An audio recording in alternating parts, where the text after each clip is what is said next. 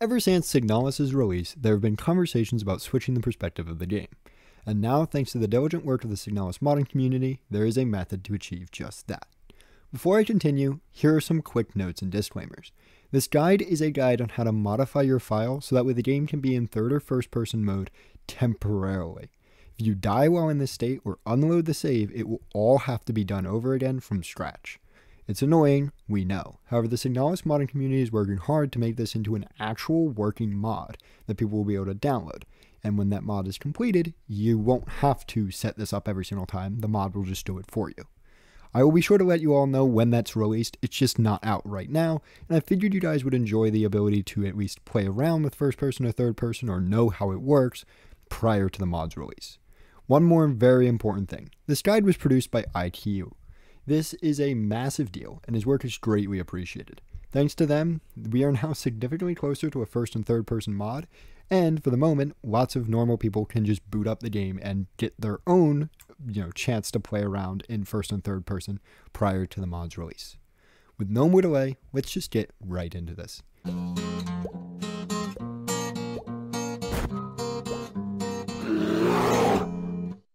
start, you're going to have to do a lot to do this, and in doing so you will need to be aware that it will not be perfect, nor will it save, and dying will reset it. With those disclaimers out of the way, let's get into this. First up, we need debug to be enabled. If you do not already have debug enabled due to previous modding efforts, there is a new method. Apparently hitting F7 and typing Osrunen will make you take some damage and will enable debug. If you do not take damage and it doesn't work because some people have been reporting issues with it, I have a link to the debug menu guide using hex code, which is what I use, below. Now that you have debug, you're going to need to enable tank controls. Do this by typing F7 and typing Panzer. On top of this, you're going to want to disable enemy rendering with Veil. And optionally, you can disable volumetric effects. This will increase the quality of some rooms and hurt the quality of others, so it is optional. Also optional, if you're afraid of dying and resetting the whole progress, because that's what will happen if you die, you can either enable Hesture to disable damage to you, or Buddha to disable dying. Both work, both will prevent, the whole resetting of scene. With our working debug done, we must now download some other softwares in order to get to modding. First, we gotta download Melon Loader. Apnioac from Unoff wrote an amazing guide for that, so I will be using that guide here. So you'll need to install Melon Loader's automatic installer, a link to which I'll have below, and then run that. From here, you want to select the signalis.exe file that will fill in any info you're going to need for Melon Loader. When this is done, a mods folder will be created, and any mods that use Melon Loader will be .dll files that you're going to be able to place into that mods folder. We aren't quite done with softwares yet, as we now need Unity Explorer for Melon Loader. This will be linked below. You're going to want to download it and import the files. Within these files are going to be a mods folder and a user libs folder. Move the DLL files within the mods folder into the Melon Loader mods folder, and copy the files within the user libs folder into your Melon Loader user libs folder. This will make it possible for you to use Unity Explorer, which is going to be vital for this whole first-person, third-person experience. With all that done, the basics for modding is finished, allowing us to actually start working on, modifying your save to get the desired results. Return to Signalis. If you closed it, double check that the changes you made in debug still hold, and from here, load the desired scene that you want to play with the modified camera. This can easily be done with Intruder in debug or load scene in Unity Explorer. Remember that loading a different scene is going to reset all of your progress from this point forward. So, first, navigate the prereqs, angled camera rig, local space, main camera, and then in Object Explorer, you're going to want to disable angled camera control in main camera component list. Then, open Unity Engine.camera component for main camera. Then you're going to want to open Unity Engine.camera component for the main camera. Find camera.orthographic property for this, and set it to false. Then you're going to want to hit apply. Next, navigate to prerequisites, angled camera rig, local space, main camera, VHS UI. Open Unity Engine.camera component for VHS UI, and find camera.orthographic property for this camera. Set it to false and hit apply. That's the basics. From here, you're going to want to either go to first or third person. Either way, you're going to need to have those basics. For first person though, you're going to want to navigate the prerequisites, character origin, character root, LE default, meta rig, root, hips, spine, chest, neck, head. Then from head, you're going to copy the Unity Engine.transform component for the head to the Unity Explorer clipboard by clicking the little copy button in the top right. Then navigate to Prereqs, Angled Camera Rig, Local Space, Main Camera, and open the Unity Engine.transform component for the main camera. Paste the previously copied Unity Engine.transform component that you've got from the head, as well as transform.parent. You can find this option by scrolling down to transform.parent and hitting the green paste word on the left of this option. What this is going to do is move the camera so that way it moves with your movements. Navigating within the same attributes, set the transform.local rotation for the main camera under Unity Engine.transform to 0090. Now set the transform.local position for main camera Unity Engine.transform to 000.35. These stats can be changed according to your liking. However, these are our suggestions to get the experience that work the way you work best, as different settings work for different guns in different ways. This setting collection though looks quite cool, and here's a short demonstration of it.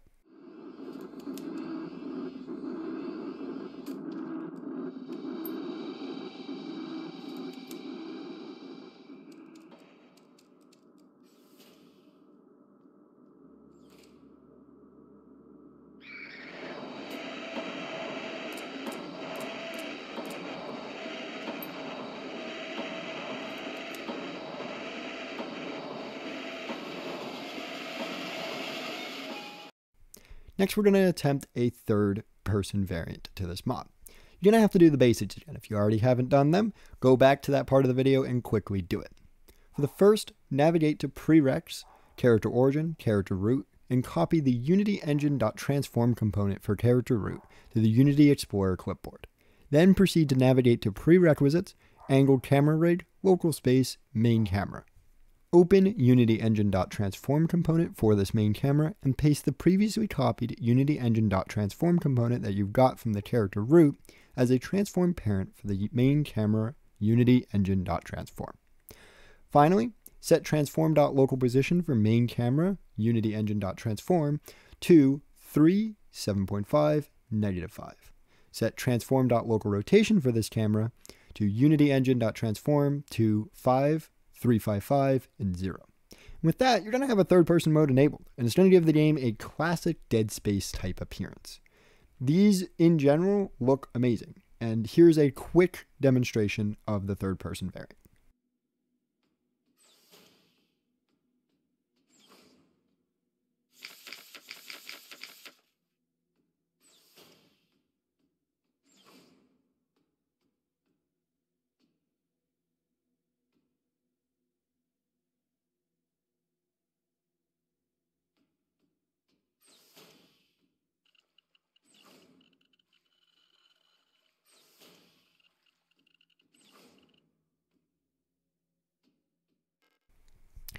Now, AyyKyy has offered some fixes to the problems they have noticed in these settings, and these fixes will make some of the minor nuances that occur with this, go away and make the experience more pleasant overall. First, we have the SMG position fix. This will make it so the SMG appears in the proper location in first person. To achieve this, first navigate to Prerequisites, Character Origin, Character Root, LE Default, Meta Rig, Root, Hips, Spine, Chest, Shoulder R, Upper Arm R, Forearm R, Hand R, Weapon Mount, Weapons, SMG. Open Unity Engine.transform component for SMG, set transform.local position for the SMG in Unity Engine.transform to -0.821, -0.022, -0.108. And this will make it so the SMG actually works in the proper location in first person. For the next fix, we have a disable of the muzzle flash. Find every instance of muzzle pivot for every weapon the Elster can use, navigate to its muzzle child, then muzzle's halo child, and disable every such instance of the halo, and it will disable muzzle flash. Finally, one can disable auto-aim if they so want. Navigate the prereqs, character origin, character root, LE default, open player aim component for LE default, set player aim.assist angle property for player aim to 0, navigate to prereqs, character origin, character root, no rot, ISO fixed, crosshair, open the automatic pop-up component for crosshair, find automatic pop property for crosshair automatic pop-up, and you're going to set this to false and hit apply. And what this will do is disable it. Now AutoAim will not pop up and try and help you out. And with that, there is now a guide to enable first person and third person should the player want it. These variations offer a brand new way to experience Signalis, and I suggest everyone drop a playthrough in both variants. Just try it. It's a lot of fun. If this guide is too much for you, then the good news is that hopefully in the next couple of weeks, or if we're unlucky, months, a mod variant of this will be created, which will bundle all this work into C# coding, making it automatically work upon boot up, meaning the player will not have to do anything.